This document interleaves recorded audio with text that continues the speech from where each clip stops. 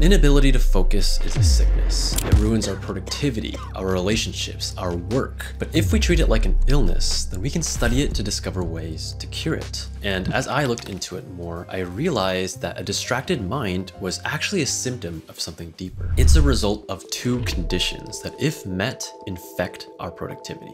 First is an idle mind. It's said that an idle mind is a dangerous one. It's one that leads to self-sabotage and crippling insecurity, because an idle mind sets the stage for rumination. I noticed that particularly for myself, the default setting of my idle mind was to worry. Even when there wasn't anything to worry about, my mind would create problems to worry about. And if I allowed it to, rumination became a habit that would trickle into my productivity in every area of my life.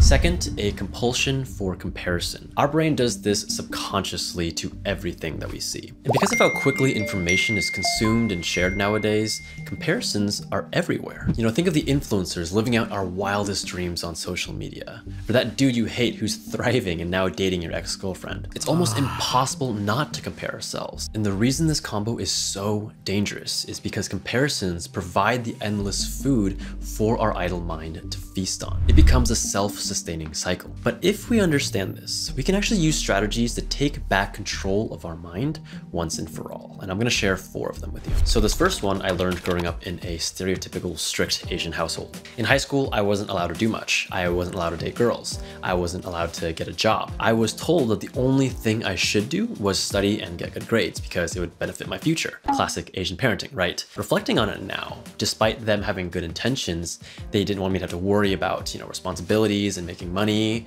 and just focus on school. But ironically, with more free time, I was just more distracted. I was bored, I was idle, and constantly comparing my life to my friends who were out having fun. And so as backwards as this might sound, the first strategy is to add more to your plate to preoccupy your mind, because then your mind will have less of a chance to idle and make unconscious comparisons. Get a job, volunteer at a nonprofit, or join a club. It doesn't so much matter what you choose, but it is very important that you're the one who chooses what it is. Otherwise, it's gonna feel like a chore, right? No one likes being told what to do, and definitely no one enjoys doing something they don't find interesting. So you have to choose for yourself. For example, when I was 18, I decided that I wanted to become an EMT. And so I did my own research, I enrolled in a summer program, and I got a job all on my own.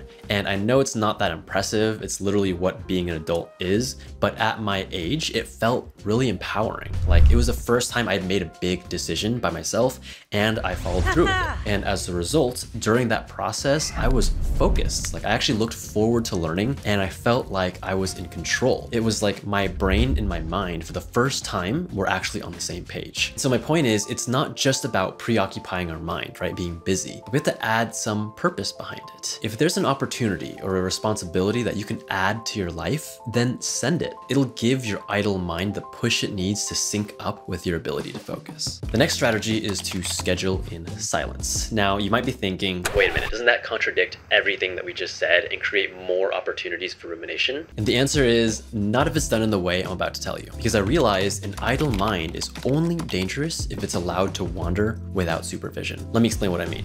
Think of your mind like a reckless kid learning how to drive a car. You wouldn't let them loose and race through the streets of LA during peak traffic hours, right? That's a recipe for disaster and someone's going to the hospital. It would make so much more sense to find an empty neighborhood or a big open parking lot and sit in the passenger seat with them, right? Let them practice the basics and make mistakes and spin all those donuts so they can get out of their system right now. Scheduling in silence serves as that playground for your mind. Find a comfortable spot and leave your phone like far away in another room and just close your eyes. And during this time, let your mind wander wherever it wants to go, but make sure you follow closely behind. If it wants to daydream about becoming the next Michael Jordan, let it go there. If it wants to spiral into a self-sabotaging story of how worthless you are and how no one's ever gonna love you, yeah, just let it go. Your job is just to follow along and provide a judgment-free zone to observe and understand, what does your mind do in a safe environment? Bring awareness to the way that you speak to yourself. And it doesn't have to be this whole elaborate thing, right? There's actually been really good data to suggest that even 5 minutes of meditation can offer that release and emotional processing that we need in order to focus. The way that I've implemented this is to schedule in 5 minutes of silence in between focus sessions. And I'll take a little longer if I notice that my mind is wandering a lot more than usual. This is such a simple practice and it's really helped me with my inattention. Let's move on. The thing about our compulsion for comparison is that it operates at all times, even when we don't notice it, right? It puts us in like weird moods or gives us that feeling of like, knots in your stomach where something's off, but you just can't quite make out what it is. So one of the easiest things we can do is cleanse our digital communities. This includes all social media, forums, and news channels. There are a lot of ways you can go about this, but here are 5 rules that I personally follow. Rule number 1 is to turn off all notifications for social medias. There's literally no reason why you ever need to be notified that someone liked your BeReal. Rule number 2 is I never have more than 3 social media apps installed on my phone at any time. The more you have, the more opportunity for compulsive comparison. Also, it's like a huge time suck if you have to make rounds checking like, Instagram, TikTok, Threads, X, Facebook, BeReal, TikTok, Venmo. So for me on my phone right now, it's just Instagram, X, and YouTube. Rule number 3 is to unfollow all celebrities, models, brands, influencers that don't serve you or provide value in education. Rule number 4 is to unfollow every person that you know in real life that you haven't spoken to in at least 1 year. And if you're afraid that they're gonna be petty or throw shade at you, then just mute their accounts. That works just fine. And rule number 5 is to place a 20 minutes a day time restriction collectively for all of your social medias. I know it might seem extreme, but you have to reevaluate for yourself. What's more important to you? Being chronically distracted and unfocused, or seeing what your ex-girlfriend's brother is up to on a Tuesday night? Pretty obvious choice for me. Cleansing my digital communities has been a game changer. And if none of those strategies worked for you, then this one is my favorite go-to.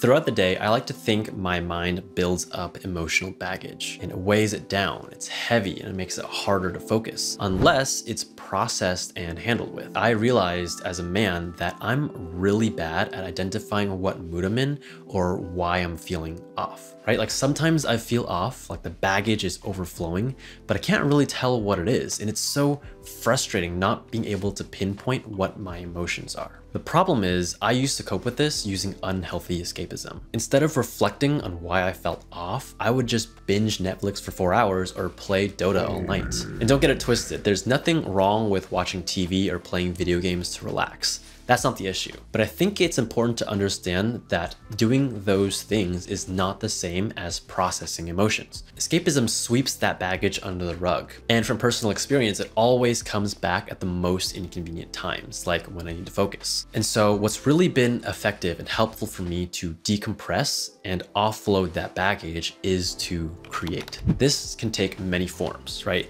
Making videos, writing, journaling, blogging, podcasting, drawing, any form of expression to get your thoughts down.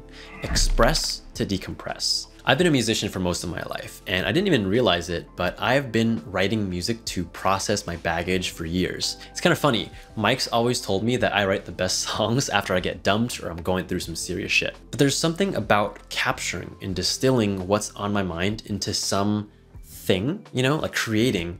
It's such a good way to deal with stuff. There's finality to it. It's like closing the chapter of a book or sealing it into a piece of art, right? You deal with your baggage, you move on, and you can't ruminate on it anymore. Plus, I think creating is super fun. It's something that's given me a lot of joy. And so I basically go around telling everyone they should create. So since I've been implementing these 4 strategies into my routine, I've noticed dramatic improvements in my ability to focus. To be honest, I don't know if it's possible to cure our mind of distractions, and maybe that's not the point. But I do think it's important to recognize when we're in more distracted states, because there will always be more distractions. There will always be more symptoms to deeper problems. And as we move towards more technological society, it's only going to get more difficult. But I think that technology is also part of the solution. And so the next question becomes, how do I set up that system? What can I use to organize my life and provide clarity? Well, you might enjoy this video right over here then. It's about my complete productivity system in Notion, and I go through all of the inner workings of how I built my extended brain